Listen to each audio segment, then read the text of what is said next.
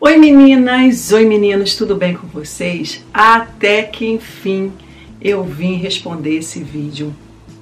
Eu já gravei esse vídeo, comecei a gravar 2 vezes e 2 vezes eu não consegui concluí-lo, então resolvi gravar tudo de novo.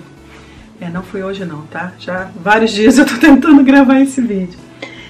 As perguntas que vocês me deixaram lá no Instagram, já tem um tempinho, eu tava olhando aqui, eu falei, Jesus, já tem alguns meses que vocês me deixaram algumas perguntas e eu resolvi hoje, até que enfim, graças a Deus, responder essas perguntas. Então vamos lá. Olha, antes de mais nada, eu me chamo Cristina Versluis, sejam aqui bem-vindos ao meu canal, se inscreva aqui embaixo no box de informação, eu vou deixar o link do meu canal, de todas as redes sociais, então se vocês quiserem, me acompanham nas redes sociais e vem comigo, vamos às perguntas.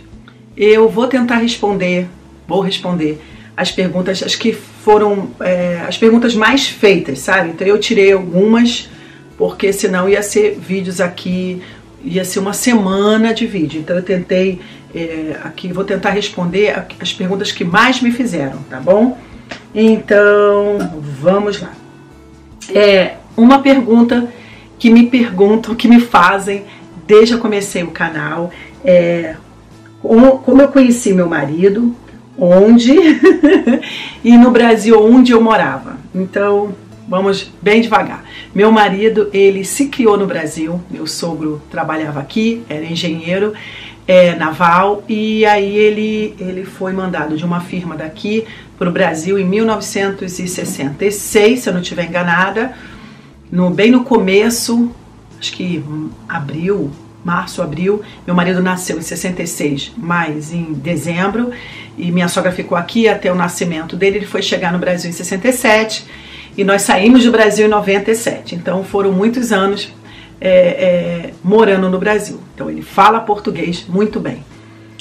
E eu morava também, eu nasci em Duque de Caxias, não lembro de nada, eu nasci, depois a minha mãe foi mudando, acabei morando em Irajá, num bairro de subúrbio, no Irajá, e de Irajá nós fomos para Angra dos Reis. E lá eu conheci meu marido, que trabalhava, o pai dele trabalhava em Angra dos Reis, que até hoje é muito conhecida, como a Verome. Então, e lá eu conheci meu marido. Lá nós namoramos, noivamos e casamos em Angra dos Reis, moramos um pouquinho, depois nós fomos morar em Olambra. Então a minha vida de casada quase toda eu passei em Olambra, interior de São Paulo, bem perto de Campinas. Então eu conheci meu marido no Brasil. E depois em 97 ele resolveu voltar para cá. No começo a gente tinha a ideia de talvez no máximo 5 anos. Estamos aqui há 22.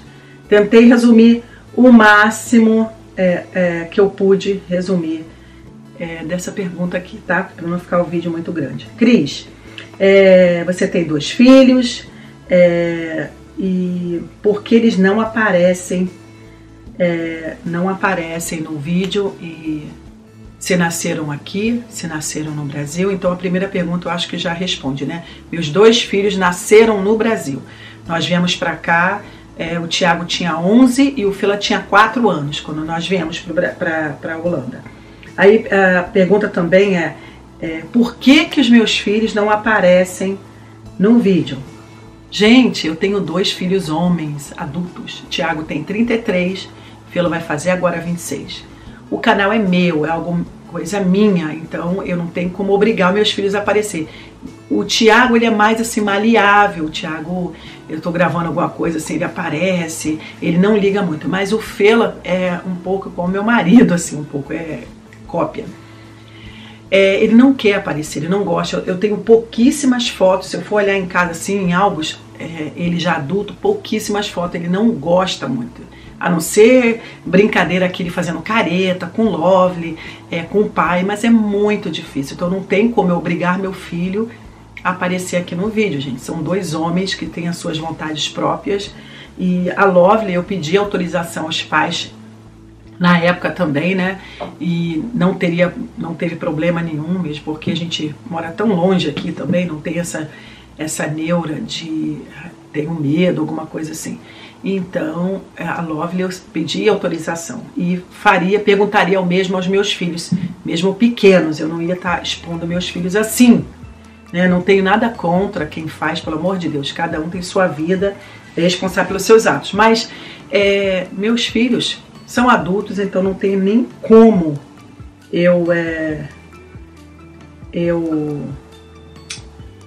obrigá-los, né? Então tem que ser uma coisa bem espontânea. Então me perguntaram também a idade dos meus filhos, eu acabei respondendo agora, né? 26, 33 e o Fila vai fazer 26.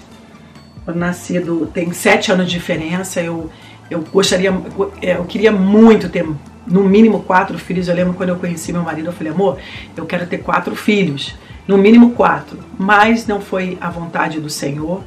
Eu tive 2, eu louvo a Deus por isso, 2 filhos com saúde, graças a Deus.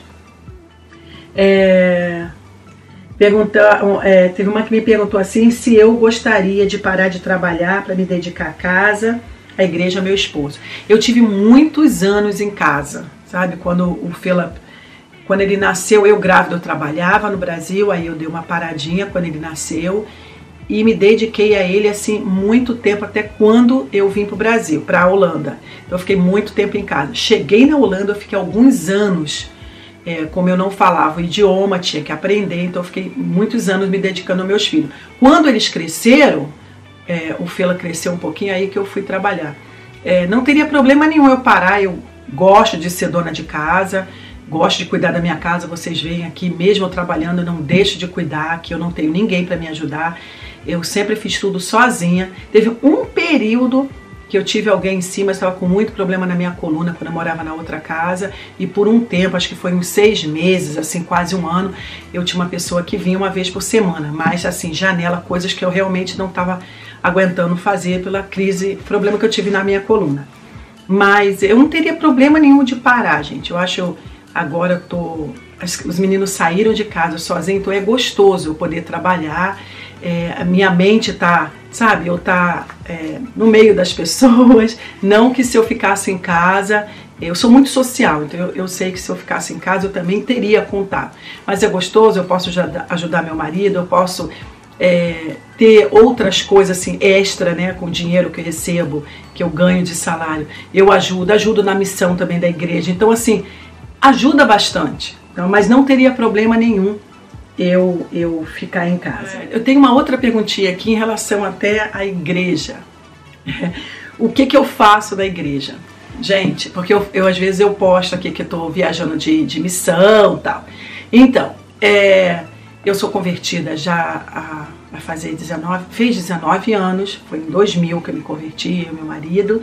E nos anos, daí foram passando o tempo, né? Graças a Deus, a gente na presença do Senhor, e fomos ungidos a pastores, mas somos pastores auxiliares. Nós temos os nossos trabalhos, a gente trabalha, temos a nossa vida, vamos dizer assim, só para tentar explicar um pouco, né? Não somos pastores integrais, somos parciais. Nós ajudamos entre o nosso trabalho, entre a nossa família, a gente tenta agendar tudo ali para que a gente possa ajudar o nosso pastor presidente. A nossa igreja é no Rio de Janeiro, em Duque de Caxias, e aí a gente tenta conciliar isso, mas somos pastores auxiliares, então a gente ajuda aqui dirigindo os cultos, ajudamos aqui em clínicas pastorais, então é mais ou menos isso aí, tá? E nós trabalhamos aqui com congregações familiares que nós chamamos de Jesus em minha casa. Então você abre a sua casa e para ter um culto, né, os irmãos. Então tem vários cultos aqui nas casas. Então alguns cultos nós dirigimos, outros cultos nós temos missionários aqui também parciais. Nós temos pessoas obreiras, pessoas que ajudam também na obra. Então como nós começamos também. Me perguntaram aqui se eu fiz alguma cirurgia plástica e se eu tenho algum problema com isso. Eu nunca fiz cirurgia plástica, não tenho problema nenhum com isso, mas eu nunca fiz. Eu acho que a genética mesmo assim dá uma ajudinha. Meu pai, meu pai já deve estar, meu pai vai fazer quase, já deve estar com o quê? 78 por aí, e tem uma pele muito boa. Então eu acho que eu puxei um pouquinho meu pai, mesmo que a minha pele não é isso tudo como parece não, tá? Mas eu não tenho acne, mancha na pele, nada. Mas eu acho que eu puxei meu pai, sim, eu nunca fiz nada, não. Eu tenho uma foto, até minha mãe mesmo, eu tenho uma foto que eu mostrei pra minha mãe, com os cílios, e a minha mãe falou, filha, você fez operação plástica? Eu falei, mãe, pelo amor de Deus, não. Então, não, nunca fiz, não. Tem períodos que eu tô assim mais cheinhas e tem períodos que eu tô mais magrinha, então deve ser por isso que as pessoas perguntam. Mas nunca fiz e não tenho problema nenhum com isso. Se um dia não que eu vou falar que eu não preciso, mas um dia que eu achar necessário, eu não tenho, e de comum acordo com meu marido, orando, tendo paz para fazer isso, eu acho que eu não teria problema nenhum em fazer. Então vamos para a próxima pergunta. Aí me perguntaram se é muito caro. Isso muita gente me perguntou como é a vida aqui na Holanda. Gente, eu não acho cara a vida aqui, né? Eu não sei, se você for olhar para real, claro que é caro.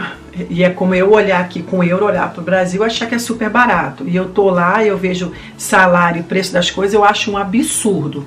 Aqui não é tão caro pelo salário que você ganha e pelas oportunidades que você tem.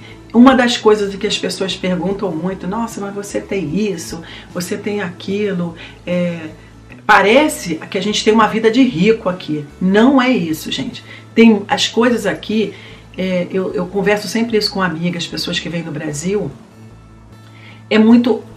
como se fosse coisas normais, eu vou dizer assim, uma maquiagem X, outra maquiagem Y, ou um perfume, no Brasil, é um absurdo. Eu entro em loja e vejo perfume de 500, 600 reais. Falo, gente, uma pessoa que tem um salário mínimo não consegue comprar um perfume de 600 reais. Já aqui, aquele perfume caro, não vou dizer uma Chanel, um nome muito, mas até um Dolce & Gabbana, um outro tipo de perfume que eu vi no Brasil também super caro, não estou me lembrada aqui direitinho da marca e do nome, e você compra numa farmácia na promoção, com 20%, com 30%, não é velho não, são aquelas promoções que eles fazem meio relâmpago, então a gente consegue adquirir as coisas mais barata, não é que aqui todo mundo é rico, você consegue comprar um carro, você consegue decorar a sua casa bonitinho, aqui minha casa é super simples, não tem nada demais assim, dizer,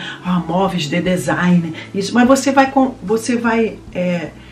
vai em lojas, por exemplo, esse papel de parede que eu comprei em loja de material de construção, eu paguei, acho que 10 euros em cada rolo, sabe? Eu usei 3 rolos aqui, eu acho, 2 e pouco.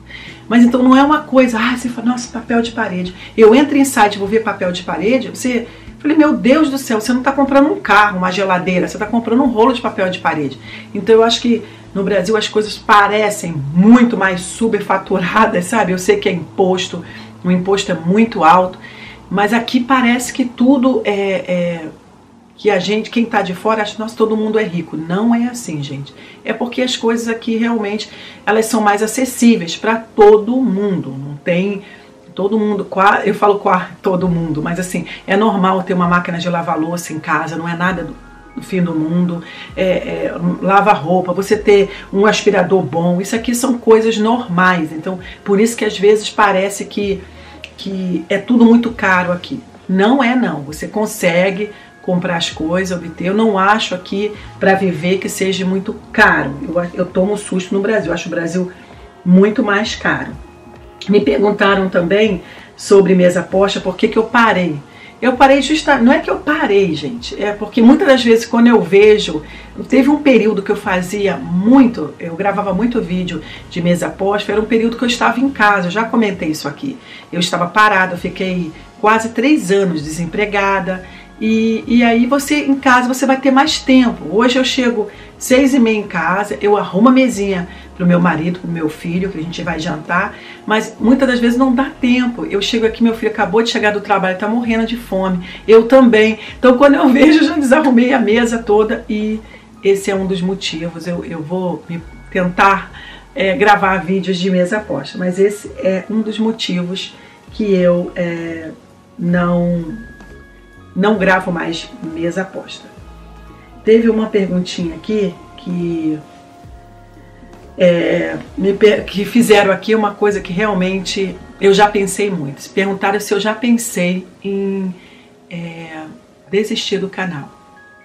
Parar de gravar vídeo. Já, muitas das vezes. Muito. E teve um último período agora que foi muito forte. Eu achei que eu ia parar. Tinha comentado com meu marido que eu ia parar. Gente, a internet está virando uma terra sem lei, sabe? As pessoas estão muito mal educadas. Então eu estava realmente... eu entro em canais, eu assisto vídeo de amigas, e num outro vídeo eu vou falar um pouco sobre isso aí, educação na net e na internet. E eu fiquei muito chateada. Chateada no jeito assim, fiquei triste de ver como as pessoas estão sendo... são amarguradas, gente, são mais, sabe? Parece que vem jogar contra a gente, sobre a gente, todo o seu veneno, todas as suas frustrações. Então é triste, a pessoa não sabe o que é você tirar um tempinho da sua vida, gravar um vídeo, editar, que dá muito trabalho, postar, e aí vem aqui e começa a ofender a gente. O problema não é você ajudar, sabe? Ter críticas construtivas, mas é realmente atacar. Então isso é muito chato. Mas aí no outro vídeo eu vou falar sobre isso. Como você mantém a sua casa organizada? Gente, isso aí sempre foi assim, tentei organizar as coisas, mas assim, à noite eu chego do trabalho, eu tento já deixar tudo pronto para outro dia. Eu consigo, eu acho que quando a gente quer, a gente consegue qualquer coisa, sabe? Então, como é você se policiando, é você se determinar, né? Determinar de fazer algo, deixar a sua casa arrumada. Então, é fácil? Não. Mas quando você é determinado, as coisas acontecem. Me perguntaram quantos anos eu tenho também. Mas aí vocês já acabaram de ver o vídeo que eu postei, falando que eu tenho 50 anos, né? Eu nasci dia 19/7/1969. Eu fiz esse ano 50 anos. Me perguntaram muito se eu me arrependi de ter vindo morar no apartamento e se eu só estou sentindo falta da minha banheira. Não me arrependi. Claro que é gostoso. Às vezes, ontem mesmo eu passei com meu marido num lugar e nós vimos uma casa e ficamos assim, ai que legal, claro, é gostoso casa, churrasco, quintal e tudo. Se eu estivesse em casa o dia inteiro. No começo foi realmente, a gente teve que se adaptar um pouco, né? Mas hoje eu tô amando, não me arrependo. O apartamento é muito gostoso, fácil, fica tudo muito bem organizado e eu me acostumei com o espaço que eu tenho. As pessoas perguntaram também como é que eu fiz para colocar todo o meu closet ali dentro, mas na verdade esse armário ele é 20 centímetros menor do que a minha parte que eu tinha no closet, porque o closet era meu e do Denis. Então a parte que eu tinha era 20 centímetros, esse aqui é 20 centímetros menor. Então assim, eu só arrumei mais esses dias agora, que eu vou mostrar pra vocês também um dia, a gaveta de bijuteria, que eu arrumei, então eu fiquei com uma gaveta a mais, então eu consegui, me desfiz de muita bagunça na verdade, e eu consegui organizar tudo direitinho nesse guarda-roupa. Em relação à banheira, eu sinto falta sim, mas não dá pra gente ter tudo nessa vida. Esses dias eu falei com o Denis, a gente chega cansada, é tão gostoso quando eu deitava na banheira, e na outra casa eu tinha, no nosso banheiro, era ducha e banheira, e no banheiro de baixo dos meninos era só ducha. Então o Denis não é muito de banheira não, mas quando eu queria deitar lá, ou ele tomava banho antes, ou ele ia tomar banho no banheiro de baixo, e eu ficava deitadinha lá na banheira. Então eu sinto, uma coisa que eu sinto falta realmente é da banheira. Uma outra pergunta que me fazem muito, que eu já comentei em alguns vídeos, mas vocês continuam me perguntando, é se eu ensino a Lovely a falar português. Gente, a mãe da Lovely é holandesa. Por mais que o Thiago fale palavras soltas, ele trabalha o dia inteiro. Então quem fica com a Lovely é a mãe dela, né? A Laura. E vai para a escolinha, agora ela está indo para a escolinha 3 vezes por semana, que ela vai começar agora em setembro, a escolinha básica que tem aqui. Toda criança começa a estudar aqui com 4 anos. Então é muito difícil. Os meus filhos eu ensinei português, claro, a gente morava no Brasil, nasceram lá, mas eu só falo português com meus filhos, mas com a Lovely não dá. Então eu falo palavrinhas soltas, então ela sabe muitas palavrinhas. Eu ensino, tem musiquinha que desde que ela nasceu, se essa rua fosse minha, eu canto com ela desde bebezinho. Então ela aprendeu a música. Ela não sabe o que significa, mas ela aprendeu a música. Então eu falo, me dá um beijo, ela sabe. Quando eu brinco com ela, cadê o meu amor? Ela sabe que Denis é o meu amor. Então coisas soltas assim eu consigo ensinar a Lovely, mas falar o português assim é difícil, né, gente? Porque você tem que estar falando todo dia. E ela, a mãe dela, é holandesa. Eu tenho dificuldade de entender uma mãe brasileira que não ensina o filho a falar o idioma. Porque eu não queria que meus filhos parassem. Eu lembro quando o Fela chegou aqui, ele não era alfabetizado, tinha 4 aninhos, ele foi totalmente alfabetizado em holandês. E aí a professora, a diretora, chamou a gente e falou, não, vocês têm que falar só holandês com ele. Eu falei, ele vai crescer falando 2 idiomas, eu vou continuar falando português. Hoje em dia, aqui você aprende o inglês também, e ele não morreu com isso. Eu tenho uma amiga que a filha fala português, o pai é brasileiro, a mãe é alemã, fala alemão. Ela estudava numa escolinha americana, inglesa. Ela falava inglês e ela fazia balé numa escola holandesa. E ela aprendeu a falar holandês. Então, assim, você aprende. Quando é pequeno, ainda mais criança, que a criança não pensa em conjugação de verbo. A criança não pensa nada disso. Ela fala, ela brinca. Então, eu tenho uma certa dificuldade quando você não ensina, né? Mas para a Lovely fica muito difícil. Aí me perguntaram como eu coordeno essa vida de dona de casa, trabalhar e cuidar dos filhos. Não, meu filho não precisa cuidar, né? É adulto. E dona de casa, como eu comentei aqui também, eu consigo organizar a casa de um jeito que não fica muito pesado. E meu marido me ajuda também, me facilita. Meu filho também, meus filhos sempre me ajudaram. Arruma a sua própria cama, organiza suas próprias roupas. Eu lembro pequenininhos, hoje em dia eu não tenho mais, mas até na outra casa eu tinha. Cheguei a mostrar para vocês também 2 cestos, um branco e um escuro de roupa para lavar. E eles sempre separaram a roupa deles. Então, eles pequenos mesmo já sabiam, o branco tinha que ir no cesto branco, a roupa colorida no cesto preto. Então, já me ajudava. Então, trabalhando ou não, se toda a sua família colabora, não fica realmente muito trabalho. A outra perguntinha em relação ao idioma, se foi difícil aprender holandês. Realmente fácil não foi. Gente, eu tive que pular aqui porque acabou a bateria, ó. E aí pulei pro celular, tá? Então por isso que a imagem vai ficar um pouquinho diferente. E me perguntaram sobre idioma, se foi difícil ou fácil aprender. Então eu cheguei aqui em 97 e em 98 eu comecei a estudar. Cheguei em setembro, dia 30 de março eu comecei a estudar. E estudei 1 ano e meio mais ou menos, aí parei, fui fazer outras coisas e depois, quase 2 anos depois, eu voltei mais 1 ano para a escola. E fácil não foi, gente, é bem dificilzinho, mas quando a gente quer, como eu falei, né, a gente consegue mesmo, não é tão difícil. Quando você quer, né, então se você se dedica e aprende, não vou dizer, eu vou aprender o resto da minha vida aqui, né. Eu cheguei aqui com 28 anos, então você não é o meu idioma, então eu vou continuar aprendendo por um bom tempo. Uma outra perguntinha em relação ao Denis, porque falando sobre por que o Denis não aparece no vídeo, por que eu não faço vídeo com o Denis. Gente, é a mesma coisa dos meus filhos, tá? Um dia eu acho que ele aparece, eu pergunto pra ele se ele quer gravar comigo. Eu queria muito gravar um vídeo, ele respondendo algumas perguntas sobre mim, mas ainda não rolou. Mas vamos, calma, tô tentando. Então foi isso, essas foram as perguntas mais feitas. Se você quiser saber mais alguma coisa, vai lá no meu Instagram, me deixa a perguntinha que eu faço mais um outro vídeo sobre algumas perguntinhas respondendo aqui a vocês. Espero muito que vocês tenham gostado desse vídeo. Se gostaram, não esqueça aqui, ó, de deixar um joinha, se inscrever aqui no canal e me seguir em todas as redes sociais. Um grande beijão e até o próximo vídeo. Tchau, meninas! Tchau, meninos!